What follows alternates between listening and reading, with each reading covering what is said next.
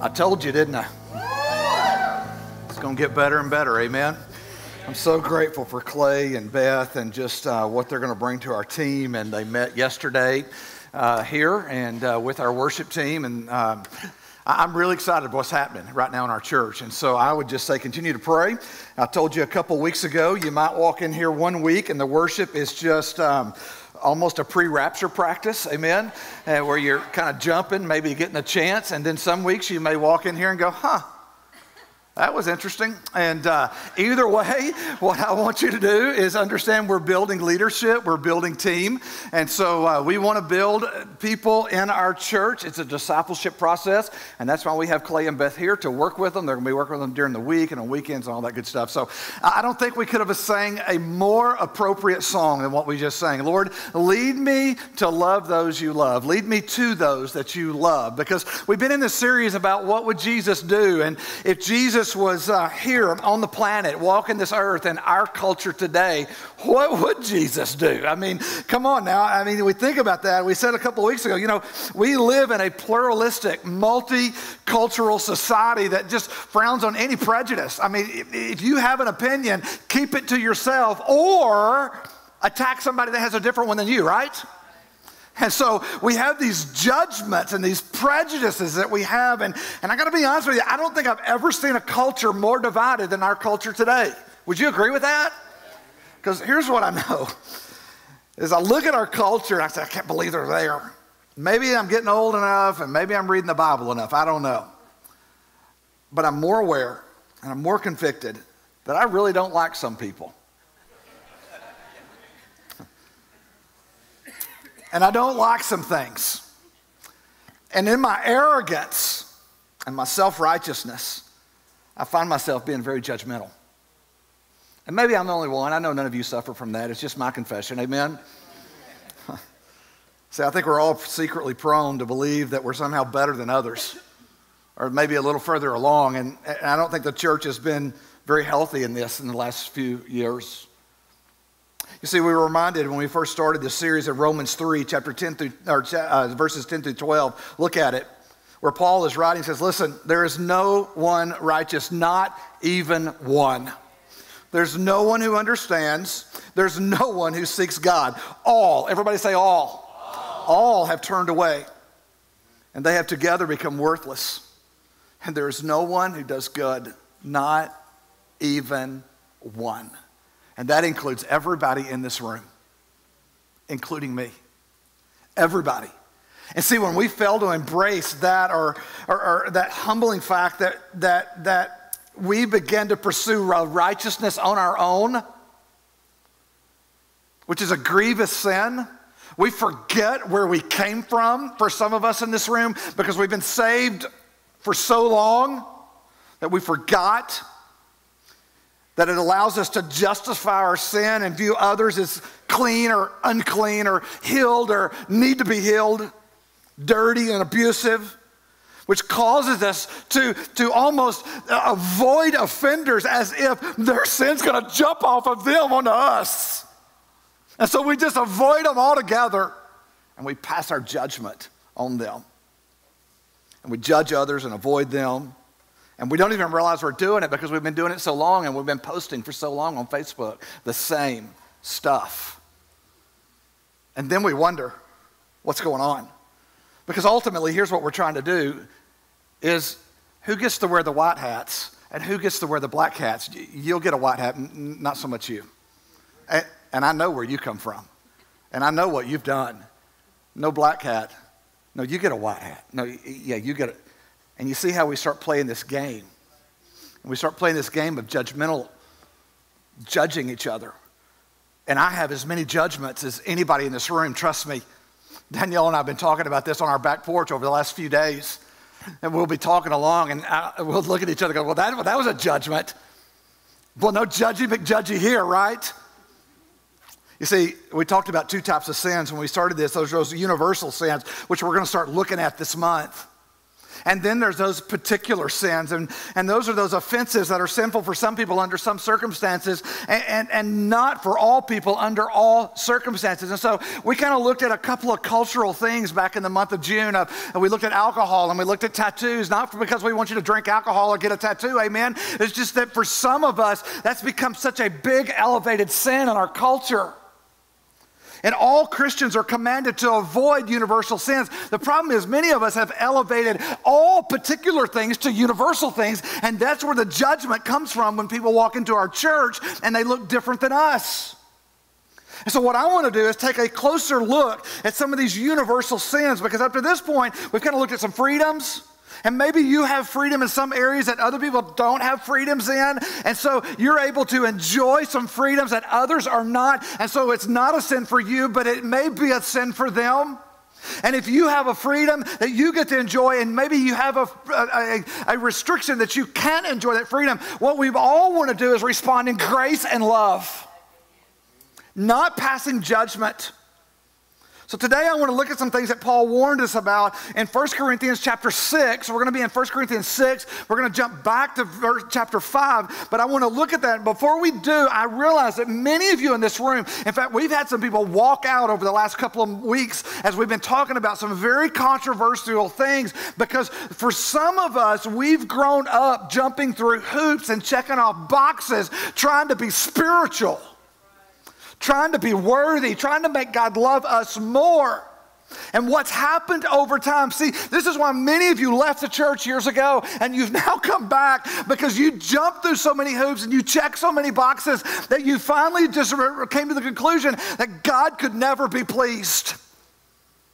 There's just no way, I can't check enough boxes, I can't jump through enough hoops.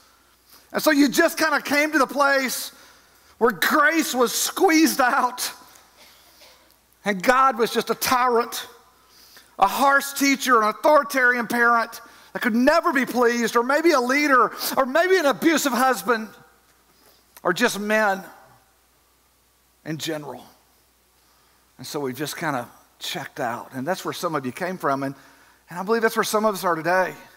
Because you're just tired, because there's something I know about me and maybe you is we like lists, don't we?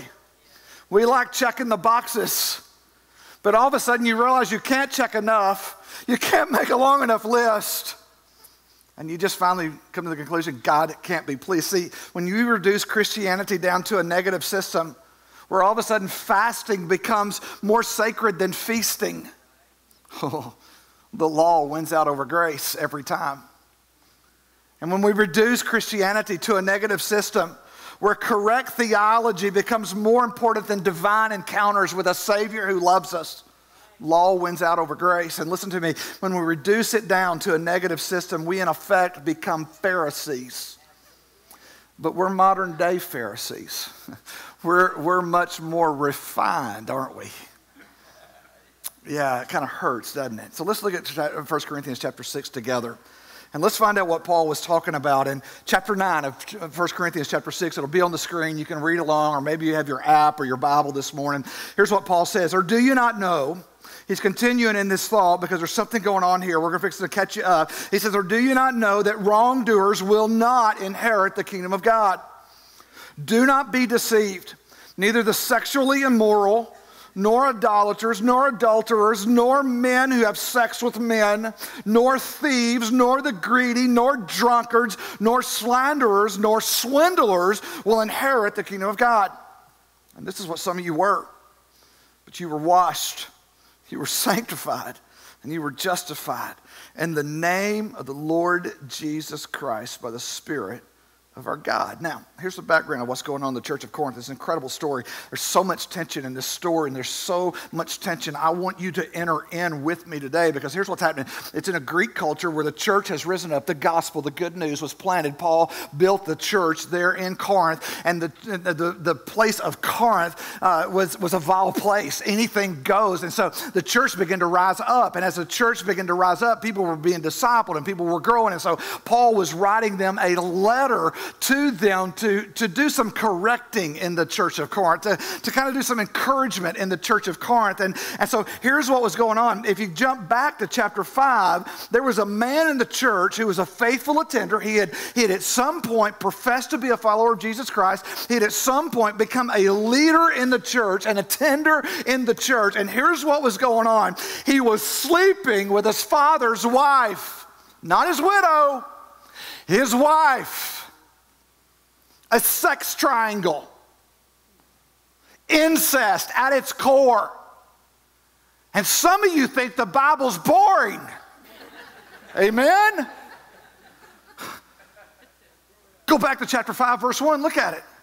Here's what Paul says. It's actually reported that there is a sexual immorality among you, and a kind that even pagans don't tolerate. See, in that day, this was so dark. Not in our day, because we know our day, that's just normal, right? But in that day, pagans didn't even do this. This was dark, man.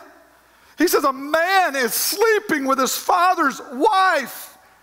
And if that's not twisted enough, if that's not dark enough for you, and you may be saying, the Bible's boring, check out the next part. Because the church was okay with it. Look at it. And you are proud. Everybody say proud. Doesn't even feel right saying it, does it? And it shouldn't. He said, shouldn't you rather have gone into mourning and have put out of your fellowship the man who's been doing this? And so Paul here, as he's starting this letter, he's coming into this section of scripture in the letter that he's writing to Corinth, and he's beginning to do some correction. He's even doing some rebuking, amen, and teaching on the subject of purity and sexuality. Something the church has shied away with, because somewhere along the journey, the church shied away from sexuality and purity, and we just said, don't do it, which made it nasty and gross, and that's why many marriages today are unhealthy, because somewhere along the way, the church quit addressing the sexuality of men and women. And so Paul here is addressing sexual identity that God has given us as human beings. You see, we know that all Scripture is God-breathed, amen? It's useful. Look at 1 Timothy 3:16. It's good for teaching. It's good for rebuking, what some call yelling at you, amen? Get on Facebook, man. A lot of rebuking that's not of Jesus. Can I just say that? But that's where the church is going today. We're going to yell at them until they change. How's that working for you? Right? It's for teaching, rebuking, correcting, and then training in righteousness. So here's what Paul's doing with the Corinth church. He's teaching them. He's teaching them. And yeah, there's a little bit of rebuke here. Guys, you shouldn't be proud about this. That's a rebuke, right? And then he's correcting them. And then we're going to see he's training them in righteousness. So see, when we teach the Word of God, or you come to the Word of God, you come to Scripture, you got to understand that what Scripture will do is it'll teach you. And sometimes it'll rebuke you. Maybe not the way your old preacher did, or your old husband did, or your mama, or your uncle, or whatever when they yelled at you, or not even the way that we see it on Facebook where we write in all caps, because that really shows you're mad. But the Scripture has a way of rebuking us. But it also corrects us and trains us in right living. 1 Corinthians 5, 6, and 8, Paul continues. He says, your boasting is not good. Everybody say not good. Not good. Don't you know that a little yeast leavens the whole batch of dough, he says? He says, get rid of the old yeast so that you may be new unleavened bread as you really are. Notice the teaching, notice rebuking, notice what he's doing. Are you picking this up? He says, look, man, get rid of the old yeast so that you may be new unleavened bread as you really are. Listen to the love in that. Listen to the compassion in that. For Christ, our Passover lamb, has been sacrificed. Therefore, let us keep the festival not with the old bread leavened with malice and wickedness, but with the unleavened bread of sincerity and truth. In other words, those old habits and sin, they're not only bad, but those things you're trying to now put into your life because you've been made new. It's like a little bit of yeast in a batch of dough. It goes through the whole loaf. And so what we try to do is we try to figure out what's good and what's bad. And here's what Paul's saying. Don't you know you've been made new? Take and remove all those things and put them behind you. Because you've now been made new. Live out of that new. You've not been patched up as if we can go through and take the yeast out of it. You know what happens when you start trying to? You can't. You can't pick out the bad yeast. You can't pick out the yeast. Because I'm not a baker, and I think you're shaking your head like, yeah, because you get it. I know, but I know this. You can't pull the yeast out once it's in because it affects the whole batch. So that's why Jesus said, look, I'm throwing out the old. The old is gone. The new has come. You're now a new loaf. Start living out of that. He's teaching them. We're more than just patched up. We're made new. He's saying you're a new lump of bread, completely new, no yeast, no sin, forgiven. Why? By the sacrifice of Jesus Christ that we've been made new. And then he goes on and gets a little stern in this. In verses 9 through 11, he says this, I wrote to you in my letter. See, Paul had written them another letter in the Corinth church. There's actually 3. We only have 2, but we know here that he's written them a letter before, and he's referring back to that. He says, I wrote to you in my letter not to associate with sexually immoral people. Not at all meaning the people of this world who are immoral, or the greedy, or the swindlers, or the idolaters. In that case, you'd have to leave the world. But now I'm writing to you that you must not associate with anyone who claims, everybody say claims, claims to be a brother or a sister, but is sexually immoral or greedy or an idolater or a slanderer or a drunkard or a swindler. Don't even eat with such people. See, Paul here's saying, he's not saying not to associate with anyone who continues to practice immorality. Before you jump to conclusions, notice what he's saying in verse 10. You kind of giggled there. For those people that's never given their life to Jesus Christ, who are sinners, amen? Okay, so here's how Paul describes them. He describes them as swindlers, idolaters, the immoral. He's not saying have nothing to do with them, because then you would have to die. Or hang on. Or you'd have to go live in a cave by yourself. You couldn't take your spouse, right? You couldn't take your kids, the little sinners. Amen? You would have to go live by yourself if that's what Paul was saying. That's not what he's saying. Here's what he's saying. If you have an unrepentant believer, a so-called follower of Jesus Christ, and they're not willing to struggle or stop the immoral behavior, have nothing to do with them. And there's the tension. Don't miss the tension there. There's an incredible tension right there in the passage. And I want you to feel the tension. Look at verses 12 and 13. He says, what business is it of mine to judge? Everybody say judge. To judge those outside the church. Wait, we're not supposed to judge, really? Really? Isn't that what we're always taught? Don't you judge me. Isn't that what I started with? I got all these judgments, right? So Paul says, look, man, quit judging them that don't claim to have a relationship with Jesus. Look what he says next. Are you not to judge those inside? Uh-oh. Uh-oh. Look what he says. God will judge them, but expel the wicked person from among you. Oh my gosh. Do you feel the tension? When do you expel that wicked brother? At what point do you say enough is enough? And then think about this. Because if you jump over to 2 Corinthians 7, 10 through 13, where Paul is talking about a godly repentance and a worldly repentance. So at what level of repentance is required for it to be real, right? All of a sudden, this thing is just full of tension, isn't it?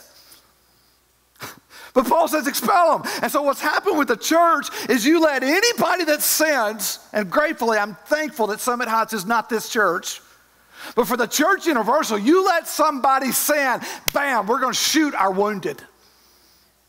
You're done. You're out. And there's so much tension here. You see, part of the problem, I think, is that we've kind of created this hierarchy of sin, with sexual sin being at the top. Let's go back to chapter 6. Let's read it again, and I want you to read it with fresh eyes here now that you kind of understand where Paul's coming from. And then look at what he says in verse 9 again of 1 Corinthians 6. He says, do you not know that wrongdoers will not inherit the kingdom of God? Don't be deceived. The sexually immoral, nor idolaters, nor adulterers, nor men who have sex with men, homosexuals, nor thieves, nor the greedy, nor drunkards, nor slanderers, nor swindlers will inherit the kingdom of God. So there's the list. Everybody loves a list, right? So build your list, put little boxes beside it, check it off, make sure you're not one, right? So let's go through them. Let's look at them, because I know none of us in this room fall into that list, right? Because none of us are sexually immoral. Let's have a little confession. How many secret porn users are in the room? I know, right? Some of y'all, did he just ask that? Yeah. Any swingers in here? You think I'm kidding? Can I just be honest with you as a pastor? That 14 years ago, I didn't even know what that was until people started confessing it in my office as your pastor.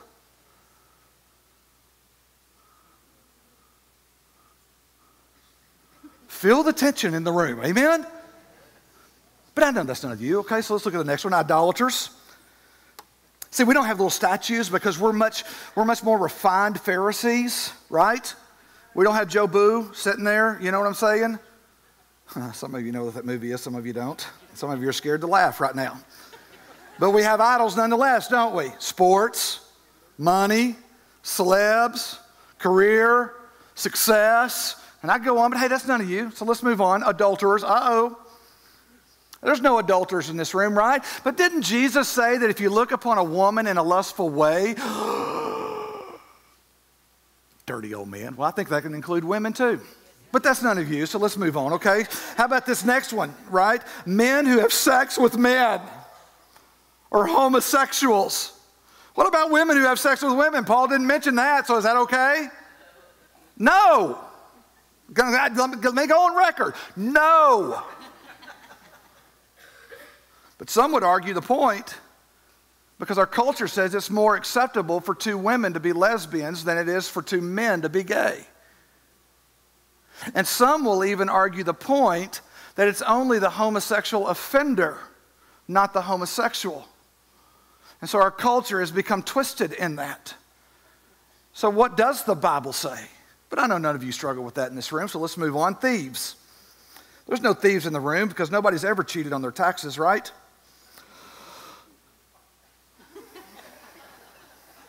Because none of you are greedy, right? None of you fall in this category because you all give your portion to God. You don't ever stop tithing, right? Never. All of you truly do your best. You sacrifice your time, resources, everything. You would never steal, but that's none of you, so let's move on. How about this one, drunks? Now this one's a little bit easier to define, isn't it? But let's just say for argument's sake, how drunk do you have to be and how often to be a drunkard? Come on. Is it just 2 beers and then that's it? Is it a bottle of wine? Is it 2 bottles of wine? Or hang on, don't meddle. It's the liquor. It's the hard stuff. But nobody struggles with that in here, so let's move on. How about slanderers? Nobody, right? Because no one in here has ever shared something, posted something, tweeted something, or texted a trusted friend, of course, a false charge against someone or a half-truth or a misrepresentation of someone that you're mad at or agree with. Nah. Nobody's ever done that, right? Feeling a little tension in the room. So let's move on, because that's not y'all. It's not me. How about swindlers? Nah, nobody ever fits into this one, right? Because no one's ever cheated someone or told a half-truth or flattered someone to get what you want or position yourself in society a little bit better. And no one in here would ever defraud your family of an inheritance and keep it all for yourself. Nah, let's just move on. Y'all want to come back and lead worship? It's really quiet, amen? I know what some of you are thinking. Come on, Ed, really? I mean, really? Because, Edward, honestly, you've really got them out of order. And honestly, Paul had them out of order.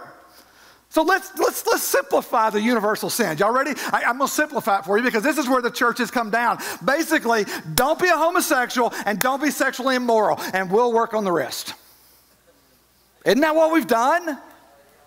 I mean, think of the way we disciple young believers. The very first thing we do is when we're going to clean them up, we're going to address their sex life, right? We never worry about how they spend their money, how they relationship to the poor. We never worry about gossip. We never worry about their temper. No, the only thing we're concerned about is their sexuality. As if that's all that God's concerned about. And I'm not sure where we got this or how we got here. I mean, maybe it's because Paul, if you continue to read in chapter 6, talks about sexual sins of having different consequences. It's a sin against the body. And we understand that. He tells us that sexual sins are made against the body. They have an eternal dimension to them. And maybe that's where we've elevated all other sins, that sin above all other sins. Look at verse 11. I love what Paul said after he kind of runs through these. And I know that's none of us, right? Because we all go to verse 11. He says, and that's what some of you were. Right? So now that we're all clear, right? There's nobody in the room that falls in that list. And that's what some of you were. But you were washed, you were sanctified, you were justified in the name of our Lord Jesus Christ and by the Spirit of God. Here, Paul is saying, yes, that's what you were. Don't ever forget that's what you were, church. Don't ever forget that's what God saved us from. That we've been made new, we've been justified, we've been sanctified, we've been purified by the work and the person of Jesus Christ on the cross. Look at verse 12. And Paul gets all up in their grill. Feel the tension. He says this, you say, well, I have the right to do anything. But not everything, he says, is beneficial. And then Paul comes back and goes, you know what? I have the right to do anything, but I will not be mastered by anything. Oh, come on. Come on. That's bold. Paul said, I can do anything. Oh, you can do it? Well, guess what? I can do anything. You can do it? Well, guess what? I can too. But listen to me. Here's the difference between me and you. Here's the difference between me and you. I ain't going to be mastered by anything. I'm not going to let anything master me because I've already been mastered by Jesus. Do you know who you are? He just looks at him and says, you know, I can do anything I want to do. Because I know my standing in Christ. He's made me new, past, present, and future sins. But he comes back in that same breath and says, look, not everything is beneficial. Listen to me, students. Listen to me, young adults. Listen to me, singles. Listen to me, married people. Yes, in Jesus you are free, but not everything you do is the wisest decision. You need to stop approaching things, well, I can do what I want to do. I can just do whatever I want to do. By the way, in the end of the book of Judges, go read the last verse. In those days, there was no king, and everybody did what was right in their own eyes. How'd that work out for Israel? It ain't going to work out any better for you. Okay? He said, I have the right to do anything, but I'm not. I'm not going to be mastered by anything. Because see, we all have this proclivity that we want to do anything we want to do. We want to do what's right in our own eyes. And we know in any other arena that doesn't work. It doesn't work in the classroom. It doesn't work at work. It doesn't work in raising kids. It doesn't work in any other arena. But hey, when it comes to my spirituality, I want to do what I want to do. Because it's just all a particular sin. But for y'all, it's universal. For me, it's particular. Isn't that kind of where we get jacked up? Look at verse 19. He says, do you not know that your bodies are temples of the Holy Spirit, who is in you, whom you receive from God? You're not your own. You say that with me? You are not your own. Say it one more time. You are not your own. You were bought at a price. Therefore, honor God with your bodies. So here it is. We have this mandate to honor God, right? And we get that. We understand that on most levels. But here's what I want to challenge you with this morning. What do you do with those who are struggling in that list? And just in case I didn't name your sin or Paul left out your sin, okay? What do you do with people that are struggling? that call themselves believers, do we immediately expel them? And it doesn't take very long to learn in our culture that you may have a family member who's struggling with the same-sex attraction, what Paul called homosexuality. How long do you struggle with them? What is the struggle with them? You see, it doesn't take long to figure out we've not done real well as a church in this area and how we've handled that issue in our culture. And by the way, we're not doing a good job of it even now. That's why the tension in this room is so great, even right now. The reason is we've elevated sexual orientation to the highest level of sin, and we've deemed a group of people that's growing in our culture as evil and untouchable, as if their sin's going to jump off of them and onto us.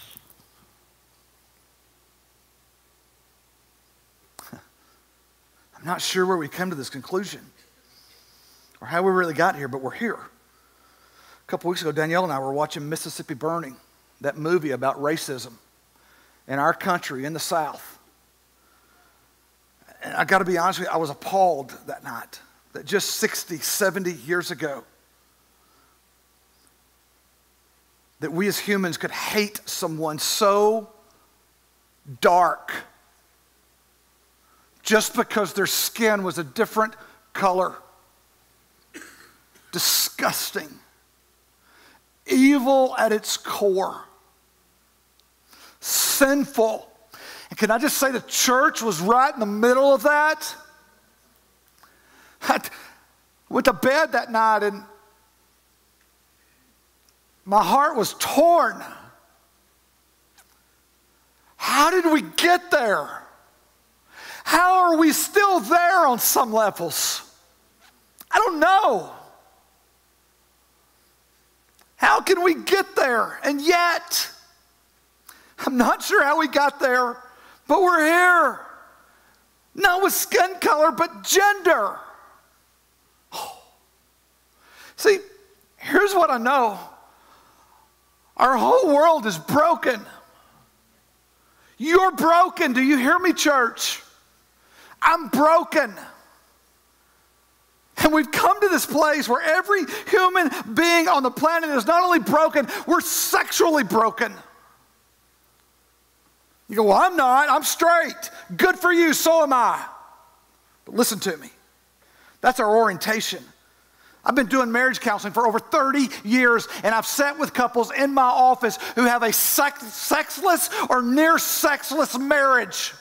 And they use sex to punish the other. And somewhere along the way, they think that's okay. And then you'll judge someone who struggles with their identity, and the whole time you'll hold out on your spouse and call it good because your sin is different from their sin. Now it got really quiet in here, didn't it? We're broken. You can't call that healthy. You can't call that God gave us the gift of sexuality in our marriage to enjoy and then to abuse it and say that's okay, but two men and two women being together is not okay. You call that healthy? I call that broken. Call it broken. See, we're all broken. Everybody's orientation is disoriented and broken to some level because some of you were sexually abused as a child, and that has led you to where you are today. Some of you have had things happen to you and talked into you and even done to you that's atrocious. It's broken. You see, I believe in deep inside, our brokenness comes because we realize that God's design was that He created us in His image. And because that image was broken in sin, it now separates us. Our brokenness separates us, and we run into our effort and indulgence in 1 Corinthians 6 and 9. And here's what happens for all of us. This is why men try to control and try to create and try to dominate and try to overcome, is because we're trying to fix our brokenness and effort, but it leads right back to brokenness. And some of you will go do shopping and do indulgence and do all these things, and you think that's going to fix you, and it leads right back to brokenness. And some of you go into that other stuff that we've listed today. Well, that'll fix me. And yet everything leads back to brokenness. Because there's something in us that longs to be made right. That God's design, that His love, He created us in His image so that you and I could be in relationship with Him. And sin entered the world and separated, and now we see brokenness. You don't have to believe this, but I guarantee you, if you're in this room, it doesn't take you long to figure out the world is broken. Amen? Here's why I believe it's broken, because we are created in the image of God to be in relationship with Him. But when sin entered the world, brokenness now is where we are. We live in this whole idea for those of us who have placed our faith in the Lord Jesus Christ, that out of our brokenness we realize that there was another way to repent and believe that we are no longer all of these things, that now through Jesus, through His death and through His resurrection, just in case you missed it, but through His death and His resurrection, that He is the King and the Lord of Lords. And by us taking and repenting and believing and putting our faith in the Lord Jesus Christ, we are redeemed, we are made new, we have life, we are restored. But there's something about, I'm going to be honest, that we are very much whole and broken at the same time, aren't we? Very much whole and broken. We're not yet fully complete because there's another action required, and that's the return of the Lord Jesus Christ to complete what He started in us. Amen? See, we kind of live in what's been called the now and the not yet.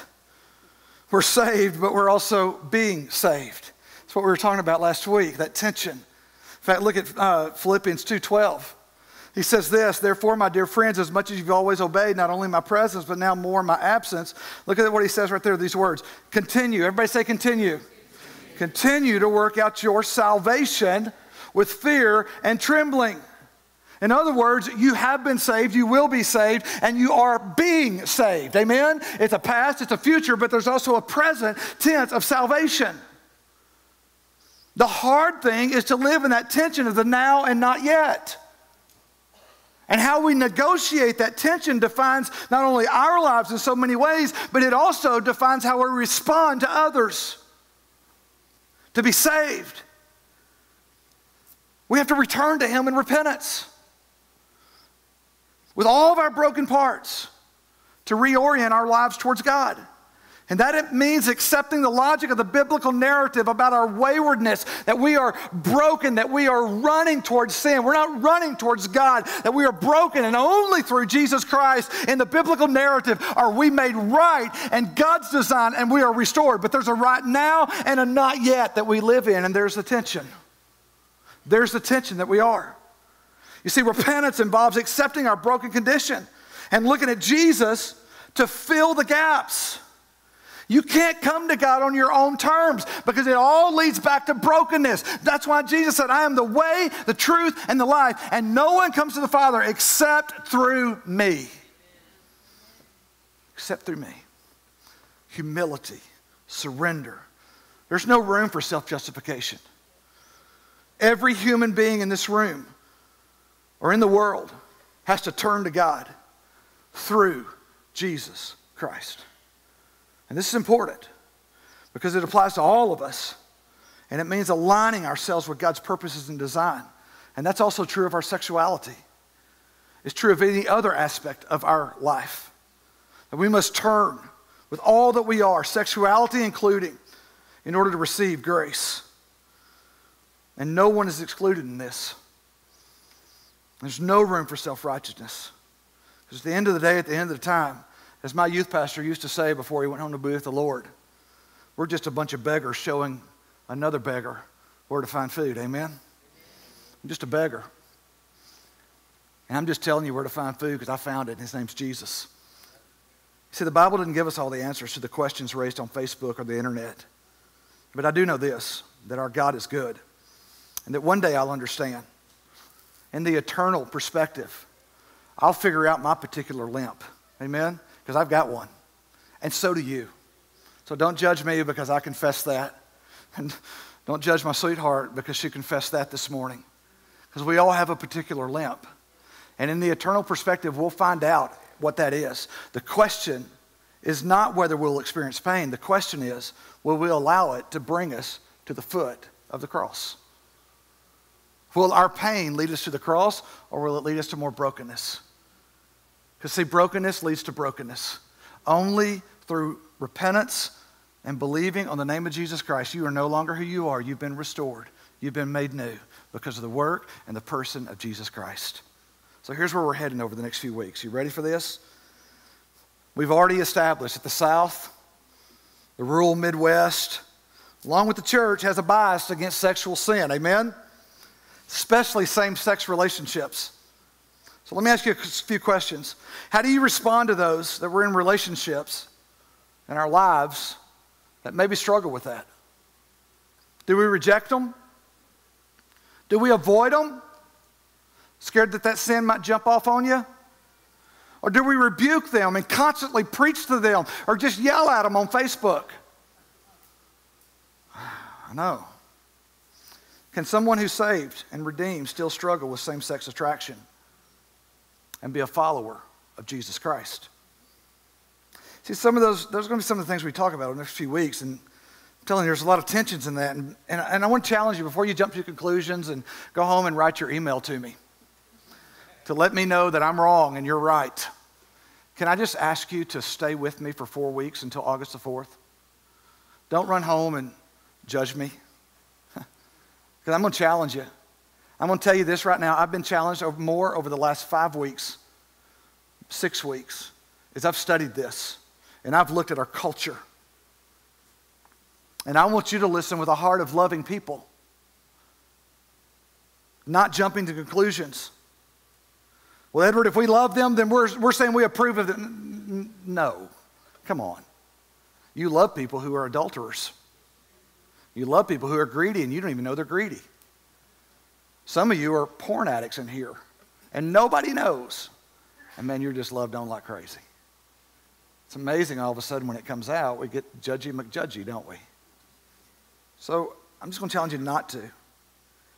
See, I think that's why the church has resorted to those simplistic answers without really appreciating the complexity of our culture. That there is good news for our culture, and his name is Jesus. Instead, we just say, don't. Stop it. Get over it. And there's no love in that. There's no passion in that. It seems to me when I look at Jesus and his assessment of sin, it looks very different from the Puritan code that many of us live by. Because we're tempted to put sexual sin at the top of the pile, and yet Jesus names greed and pride. Money and wealth, not sex. We're at the top of Jesus' list. And when we look at sexual sin and we look at these things that are going on, it seems that Jesus was way more merciful and gracious to them than we are. Think about the Samaritan woman. Think about the woman caught in adultery. Think about the woman, the prostitute that anointed Jesus. See, we've been asking what would Jesus do over the last month, and maybe, just maybe, we should be asking in the church, who would Jesus diss?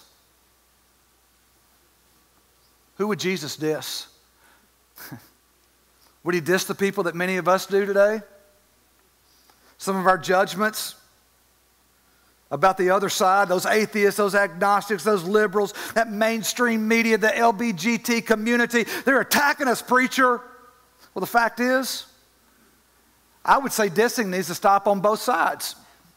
But it needs to start with the church. It needs to start with us. We need to stop scapegoating people and pushing people out and realize, do you really think that was Jesus' strategy? Do you really think it was Jesus' strategy to diss someone? Oh, you're good, but you're not. I mean, we got to live with adversity and practice and orthodoxy. A couple weeks ago, I gave you this statement, our theology is like a skeleton. a necessary foundation. But if it's the only thing visible about our faith, we're malnourished and dead. That it's time for the church to hang some muscle on our theology and not just say, this is what we believe, get over it. The gospel is good news, church. The gospel is good news. It's to redeem the broken. It's to restore the broken. It's to bring newness to the broken. It's to bring life to the broken. Because listen to me. Let me tell you what happened on the cross. When Jesus died on the cross, here's what happened. This right here was canceled. That we no longer have to pay the penalty of brokenness and sin.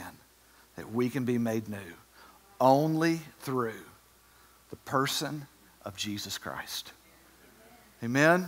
And guess what? Guess what, church? These people right here, they need to know the good news. And if we stop having a conversation with them, then we have no relationship with them.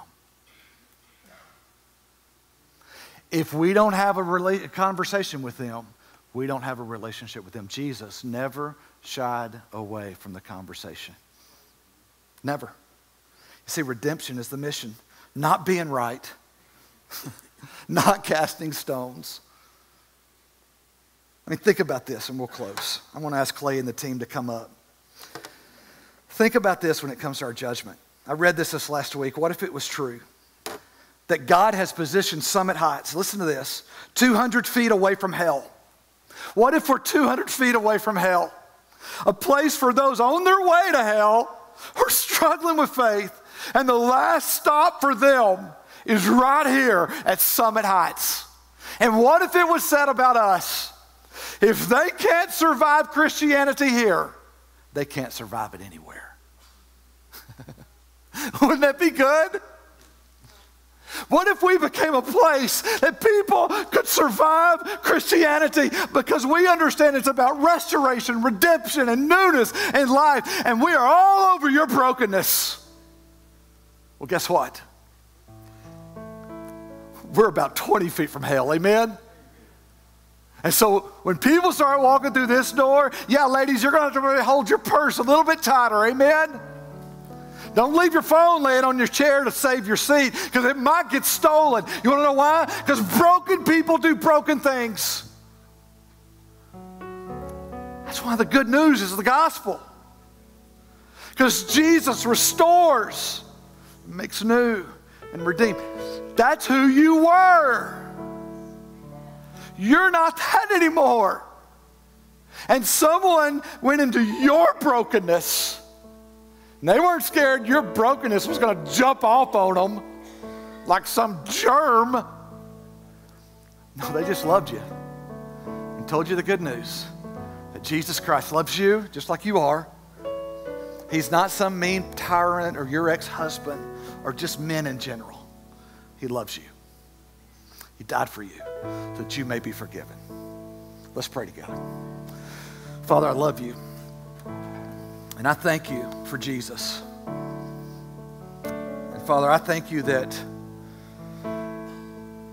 you were not afraid to address cultural issues. You weren't afraid of our sexuality. You weren't afraid of our greed. Idolaters, adulterers, swingers, drug addicts. You just weren't afraid, God. You stepped into our brokenness so that we may know you. So God, I pray for someone this morning that's maybe never given their life to Jesus, that this would be their day to surrender to you. They've never repented and believed. And today, God, they would leave their brokenness and they would believe on the name of the Lord Jesus Christ. And God, I pray for those in this room that we've done that, but God, we're so full of judgment, and yet we found ourselves in every one of those lists. Oh God, please grant forgiveness and repentance. May we cry out to you and come to the altar and respond in humility and brokenness. God, I love you. Thank you for Jesus. I'm going to ask this morning for our prayer team and our elders who are here to come to this front and line up across this front. And I want to invite the rest of you, maybe this morning, you need to come down here and confess, you know what, I need Jesus. I've never repented and believed. And they want to lead you to Jesus. And maybe this morning you just need to be prayed over because you found yourself in that list. And there's a little bit of leaven still there. There's a little bit of yeast still there. And you need to leave that behind and mortify the flesh so that you may live in the newness of Jesus. And then maybe for the rest of us, I want to invite you to take communion this morning, to worship God. If you're a believer in this room this morning, we invite you to take communion, the blood and the body of Jesus Christ that was sacrificed for us. So let's stand together and we're going to respond. I'm going to ask our prayer team and those leaders to come across the front and be ready to receive people. We're going to take communion, and then Clay and Beth are going to close us out in song after we're done. Let's respond this morning. You come on.